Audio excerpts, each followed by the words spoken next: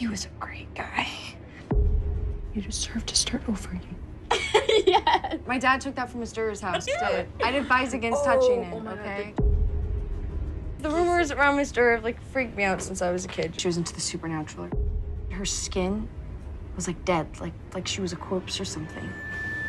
So I think our friend Julie is home alone. Oh. Yo, we should go over there. Okay, that's a really good idea. Yo, Taylor. Breaking into her house to prank her, that's ridiculous. She just Emma. moved here, she doesn't even know anybody. Just go over there, find Julie, sneak up on her.